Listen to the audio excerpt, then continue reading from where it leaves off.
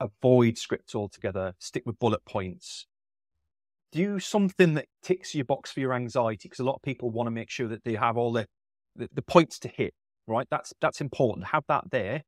Don't be afraid to take a moment to stop, pause, reflect on what that says, and then come back to the camera. But yeah, exactly that. When you try and script something, even I do it. Like I try to do it. I thought it would be a great idea to get some. I got a piece of software that would write a script for me for a video. It sounded brilliant. I read through the script. This is exactly what I want. This is brilliant. And then I tried to record it and I fell apart. I tried 5 times. I gave up. I deleted the software. I asked for a refund and I've never used it since. I've no doubt it works for some people, but certainly not for me.